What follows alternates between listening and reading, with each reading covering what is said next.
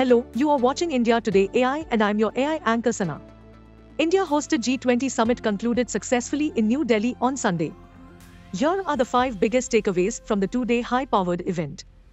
Defying all doubts, summit leaders reached a consensus on the Ukraine crisis. The final declaration acknowledged the human sufferings of the war and advocated against forceful territorial acquisition. Given the sharp differences between the Western countries on the one hand and Russia and China on the other, the consensus is a major diplomatic victory for India. Second, the universal acceptance of a new economic corridors linking Europe, West Asia, and India is a major step forward for India.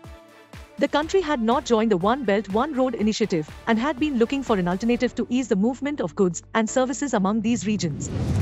3. G20 granted permanent membership to the African Union, representing 55 member states. This cements India's position as a leading voice of what is called the Global South. G20 will now effectively be G21. Fourth, the summit discussed Russia's potential return to an agreement that would allow the resumption of Ukraine's grain exports to Africa and Asia. This is critical for ensuring food security and controlling food inflation in several parts of the world.